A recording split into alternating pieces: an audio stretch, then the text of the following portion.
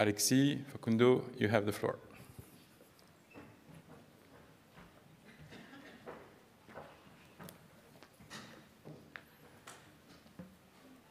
All right, thank you, Eric. Thank you all for being here on this early morning for the best talk of the conference, apparently. Cool, so when I imagine air-gapped networks, I see things just like this picture in my mind. Small castles, totally cut off from the internet to protect the most sensitive stuff. Top secret documents, power grids, nuclear centrifuges maybe. But whenever we analyze a new malware that seems to target these types of network, not gonna lie, there's a little bit of adrenaline rush because we know we're looking at something like a tool that an attacker devised to attack something of great value that probably went unnoticed for too long. Hold on, yep. So my name is Alexis. I'm a senior manager at ESET. I'm here with Facundo, manager, yeah, not yet. Researcher in my team, in my Montreal team. And we're here this morning to discuss how threat actors have been attacking air-gapped networks with malware specifically built to operate in these restricted environments. You'd think this type of malware is pretty rare, which is kind of true. But in 2020 alone, 4 new frameworks were exposed, previously unknown frameworks. And that's what prompted us to revisit this whole category of malware and put all of them in perspective to try and understand how they work and see if we could come up with some effective detection and defense mechanisms. And actually, we published the result of this study in a white paper a few months ago on our company blog. And today, we'll just summarize some of the key findings of that study. And so first, we needed to agree among us what constitutes a malware that targets an air-gapped network. Because there are no predefined definition out there, at least from a purely technical perspective. So this is the definition we use for this research. So it's a malware or a set of malware components acting together, a framework, that implements an offline covert communication mechanism between an air-gapped system and the attacker. And we believe it all started a little over 15 years ago with APT28, who developed and used a malware called USB Stealer as early as in 2005. And then followed 16 other frameworks developed by other threat actors for a grand total of 17 up to this day. And a few of these frameworks have been attributed with pretty high confidence to well-known threat actors, such as Dark Hotel, Mustang Panda. But for others, the attribution has been less clear-cut or flat-out controversial. But regardless of the exact attribution, we can really state that they were all a product of nation-state actors, hence the title of our research, 15 years of nation-state efforts. So in our analysis, we studied all the existing reports are there, and we compared them based on several properties with a specific focus on those that are really tied to air-gapped networks, such as how does the malware actually get executed on a system that's on the air-gapped side of the network, and how does the malware establish a communication channel with the attacker to effectively jump the air-gap. And so for this, we formalized the anatomy of air-gapped networks, but from really the malware perspective. And we came up with 2 distinct categories, connected and offline frameworks. So let me show you how that looks like. So most frameworks belong to that category, the connected frameworks. Those are built to provide fully remote end-to-end connectivity over the internet between the attacker and the compromised systems on the air-gapped side. So we consider the target network as having 2 sides separated by an air-gap. So at the top, you've got the connected side where the systems have internet connectivity. And at the bottom is the air-gap side. That's where the attacker really wants to get to. And that's a fairly typical setup because people who work with air-gap system also need the internet to do their regular activity, browsing the net, getting emails. And naturally, that connected system will be the remote attacker's initial target, the point of entry, if you will. So techniques used to gain control of that connected system are not so interesting. They're similar to what we see in everyday attack. What differs is the type of payload that gets deployed. So one thing that payload will do is it will wait for a USB drive to be plugged in, and it will weaponize it. And that usually means 2 things. there will be a malware component that will be copied on the drive, and it's a component, a sample, that is meant to be really run on the air-gapped side. And there will also be some sort of execution vector, something to launch or trigger the malware to execute itself. It can be an exploit decoy document, Trojanized software. Facundo here will be talking about that in a bit more details later on. So when the drive, the weaponized drive gets inserted in the air-gapped system, that's when the execution vector triggers and the system becomes compromised. And that malware running on the air-gapped side will typically do some automated reconnaissance and file stealing activity and copy all that data back on the USB drive in real funky ways. Again, Facundo will give some great details later. So that's the exfiltration part from the air-gapped system, but that's not enough. The data needs still to reach the attacker, right? And for that, the drive containing the data needs to be connected again on the connected system, and the malware running there will automatically extract the data and relay it back to the attacker through via the internet through some sort of C2 protocol. And all these steps will take place automatically without any intervention from the attacker. Some frameworks are built just like that. Everything is hard-coded, but other frameworks are more evolved, and they actually have a communication protocol that allows the attacker to interactively exchange commands and responses with the isolated systems. And so in these cases, we'll really see two distinct protocols. One that goes over the internet that will connect the attacker to the connected system, and another one that is between the connected system and the air-gapped one. So the connected system really acts as a proxy for the attacker. In other rarer cases, the attack scenario doesn't involve any connected system on the victim's side. So we call these offline frameworks, but you can think of them as mission impossible frameworks, because in these cases, everything indicates that there's a presence of an operator or a collaborator on the ground to perform some of the critical actions, such as weaponizing the USB drive, or even physically carrying the drive to execute the payload and leave with the stolen data. And now I'll pass the mic to Facundo, who will give some details about some pretty interesting TTPs. And just a quick note, it's Facundo's first ever presentation, so I hope you'll give him some support.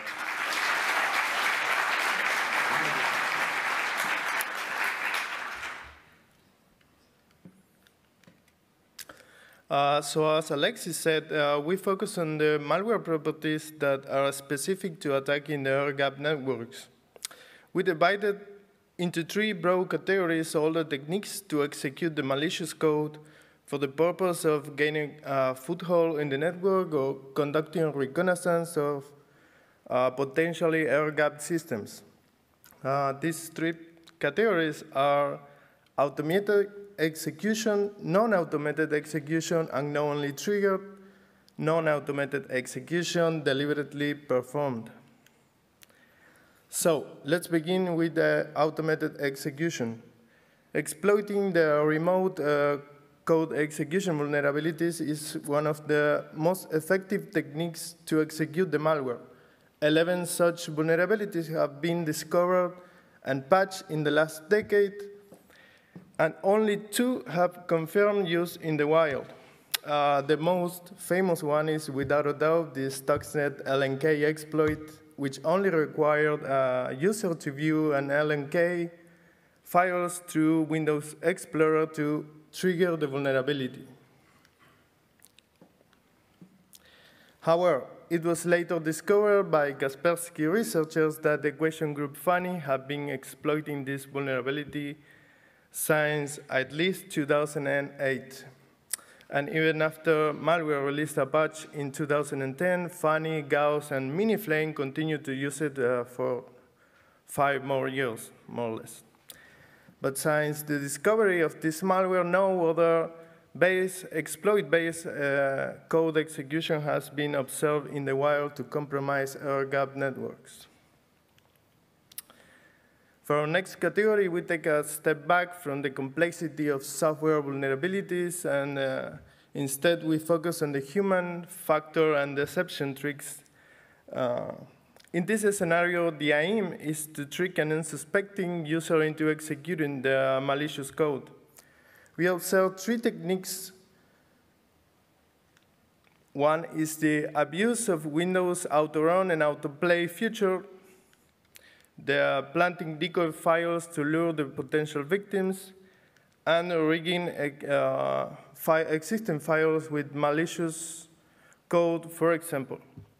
Dark Hotel, APT, retro malware replaced Word Office documents with RTF copies that contain an exploit that will launch the malware on the system.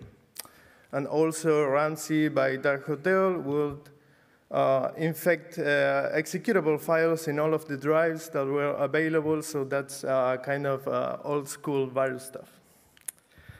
But now, at least 5 of the 17 frameworks have abused the auto-run and auto-play in one way or another.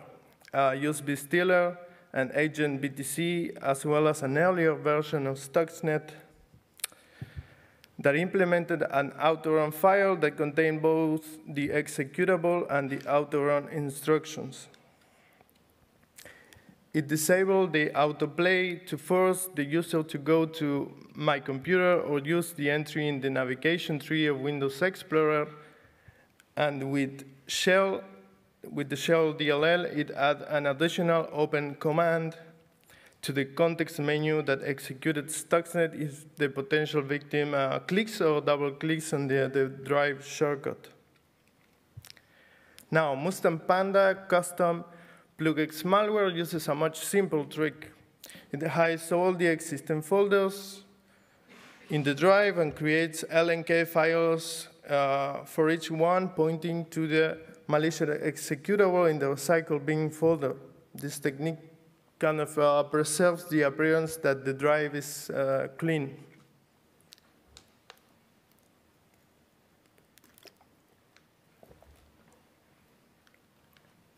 Now, perhaps the techniques under this last category are the most puzzling. The analysis indicates that the attackers did not intend for a user to execute the malicious code, but it appears that the concept of operation was to have a human asset covertly execute the malicious components in the target network.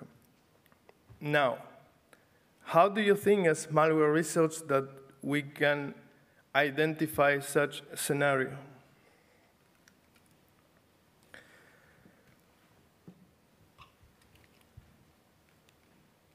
That's it. Let's take this interesting case of USB culprit by the APT CycleDead, also known as Goblin Panda. Hey, Mark. In this case, the code running on the connected side responsible for weaponizing the designated USB drives copies the malware for the air-gapped system in a hidden folder on the drive without any execution vector. The analysis indicates that the only possible way for that malware to execute it is someone knows exactly where the malware is hidden and launches it deliberately. And there is no indication that it is part of an update mechanism on the air-gapped side. Now, in 2015, we discovered malware on a mission, something like this. We called it USB Thief. At the time, we could not attribute this sophisticated malware to any known groups, but it was until 2 years later when the Vault 7 leaks occurred that we began to suspect that this malware was part of the Lambert's APT group toolkit. New findings helped us to narrow down the candidates in this corpus of the leak to an implant codename Margarita.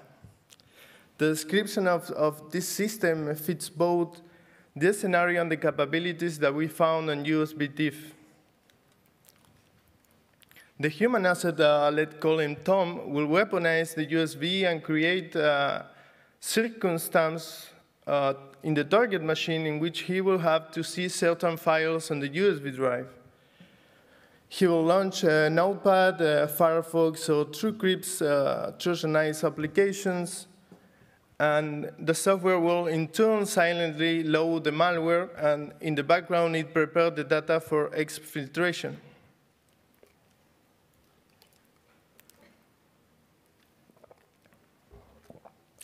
Finally, on that note, getting the malware executed on the target just one part of the mission. The collected information needs a way to leave the air-gapped system and safely reach the attackers. We will now present what we consider some of the coolest ways that the attackers have managed to achieve this goal. So, going back to 2008, the funny malware sets the bar already too high for even some of the most sophisticated malware that were developed after, like SafeFlame, Gauss, Project Zauren. And at the same time, developed by groups that are at the same technical skill level. One of Funny's most interesting features is the capability to create a hidden storage space in the USB drive that use a FAT file system. Remember that this malware is a little bit old. So they achieved this by creating a directory entry with a combination of two attributes that make it basically invalid for the parser. So when Windows finds such an entry, it is ignored, and essentially it is invisible to the user and basically to any other tool. This entry contains an offset to locate an unallocated space of almost 1 megabyte in size, which contains the collected information as well as both the commands, the modules, and stolen data, and the result of executing these commands. It's also worth noting that Flame uses a similar trick, but instead of creating this directory, it directly creates a file with an invalid name that Windows ignores because the invalid name is just the dot. So that's nice. That's a more optimized technique. Now, Ramsey is a malware that we discovered in 2020, and we attribute to Dark Hotel, as I said. The attackers came up with a decentralized way to spread the stolen information around the system drives as well as the network and removable drives. When Ramsey is executed into a foreign process, it will hook the close handle API, and when the hook is executed, it checks for the extension of the file that was opened by the process. If it is a Word document, it will open a special container that encapsulates all the collected and compressed information. This same container is also appended to every Word document that is found in the available drive. Ramsey follows the same philosophy to receive commands. It will look for other types of files which might potentially have appended another type of container with instruction to execute certain modules or batch commands on the system at a specific target machine based on the GUID that is only unique to every infected machine. Now, to Alexis. All right, so how to defend against those types of attacks? So there are a couple of proposals in our paper, but if you have to remember only one thing from our talk, is that it's always, always, always about USB drives. Okay? So there has been no publicly reported cases where any other physical medium was used to jump the air gap. No electromagnetic signals, no acoustic signals, nothing esoteric like that. So just USB drives.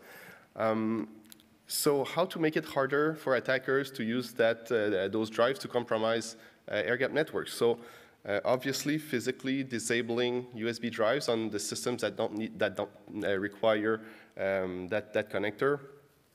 For the remaining systems where USB is necessary, there are some policies that can be implemented in Windows to disable file execution when they come from removable drives.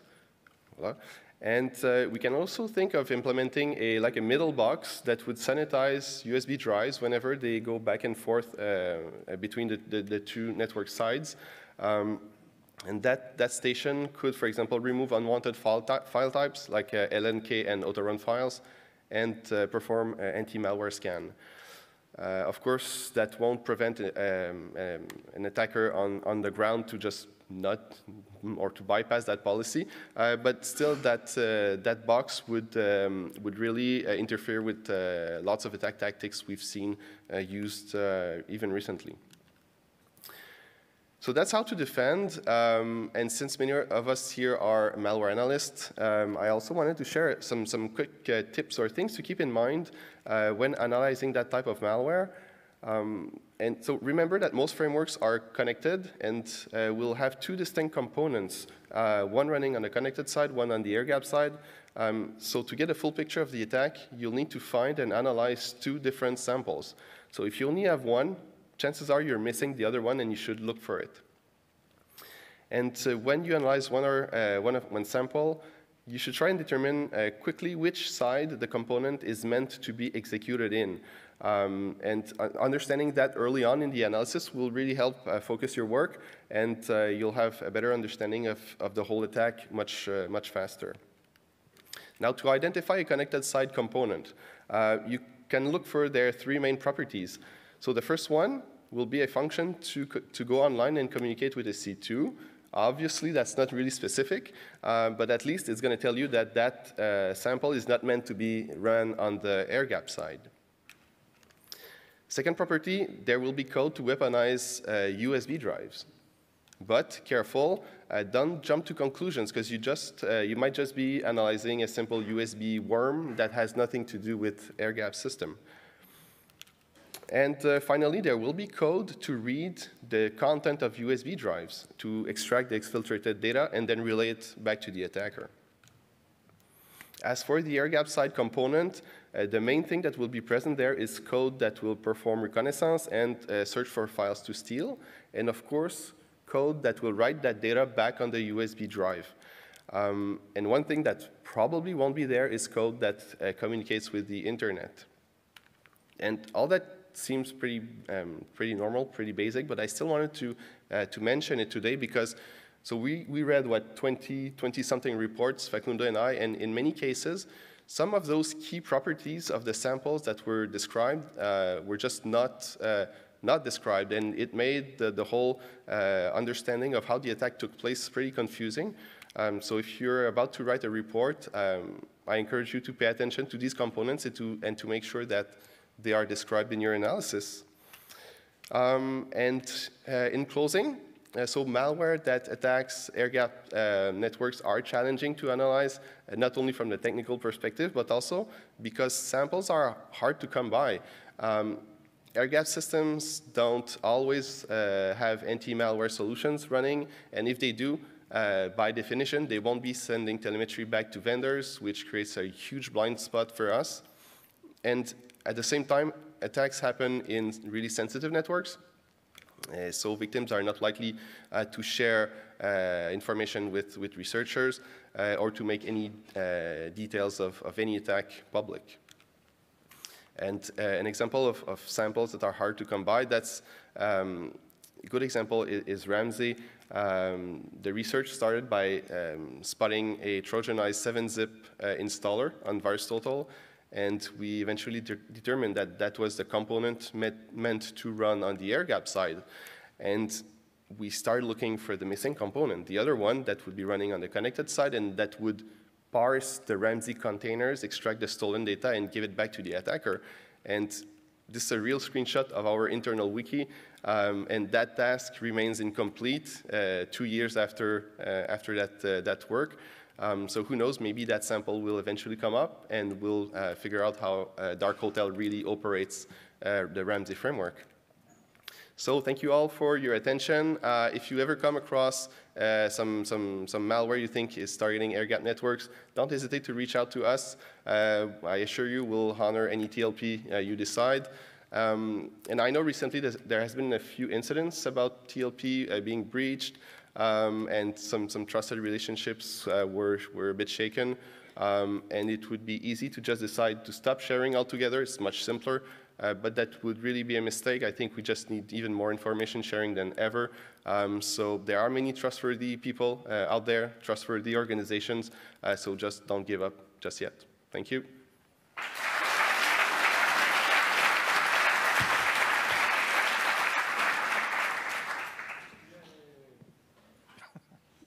We got a fan here. So you have a question? No?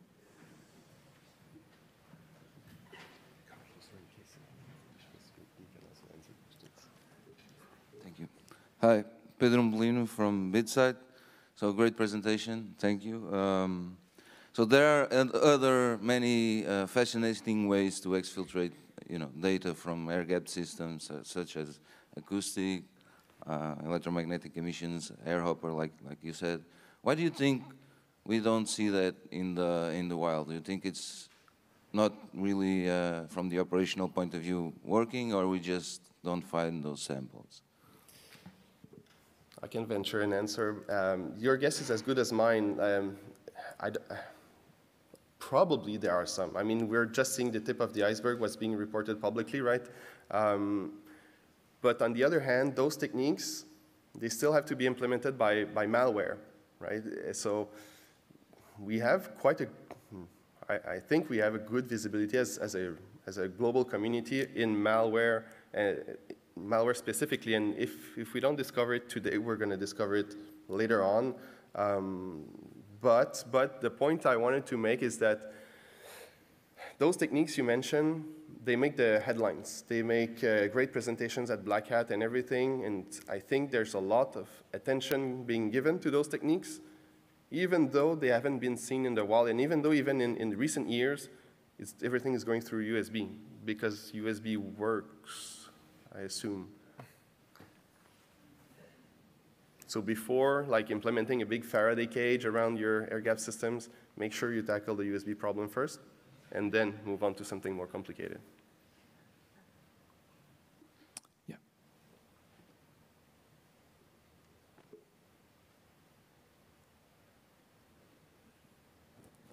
Thank you. Quick question. How many of the samples were targeted on OT or SCADA systems out of the 17? Because a number of the air-gapped systems, or many of them, you will have the top secret, blah, blah, blah. But another number of air-gapped systems are the ones you spoke of, the power grids, or power grid maybe not, but production. And so how many of the samples were targeted on OT or SCADA systems? Just one? I think, no, but I think it's just Stuxnet. So the goal of all the 16 others were clearly espionage, file stealing.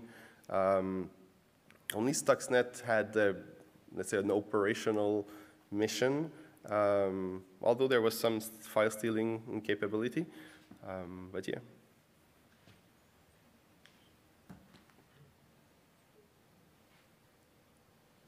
Another question? Vitaly left. You have a question.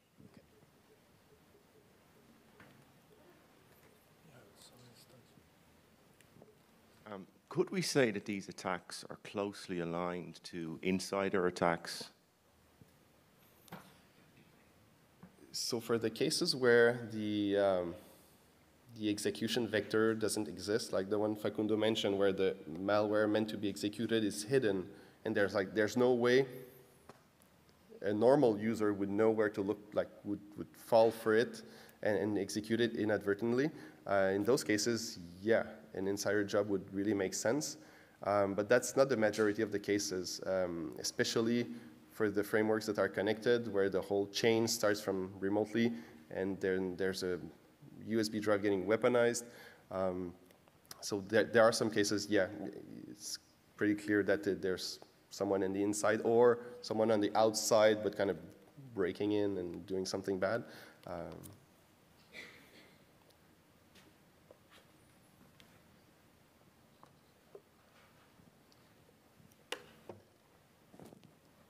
follow-on question. What are there trends in the data targeting mechanisms? So once you have this autonomous malware on the air-gapped system, it needs to retrieve data. So are there data types that they typically go after? How does the targeting system work? Do you see trends in that? Do you have any idea on that? Yeah, it's mostly the basic stuff. They'll go after documents, and in some special cases, they go after like AutoCAD files and that type of stuff. Mainly, there is nothing much surprising though. It's, let's say, just like other regular malware trying to siphon all of the data that they can. And in some cases, the list of like file extensions would be hard-coded, and there's no other way for so basically the attacker knew in advance what files they wanted to go for, and nothing more. And like the case of USB stealer, there are so many USB. the APT28 one, there was no way for the attacker to request additional file extensions. It was a one-time thing. These are the files, extract everything, and move on.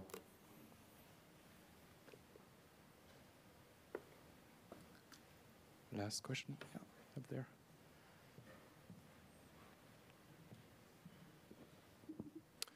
Thanks a lot for the presentation. Arkady, head of CertU. So just a comment on the defense. So one thing I have seen implemented to also try to defeat kind of like the insider threat is basically when you, like the operator takes the USB drive from the connected system, he has to connect it to a different system running, for example, Linux, which kind of like images the drive, then pass it on to the air-gapped system.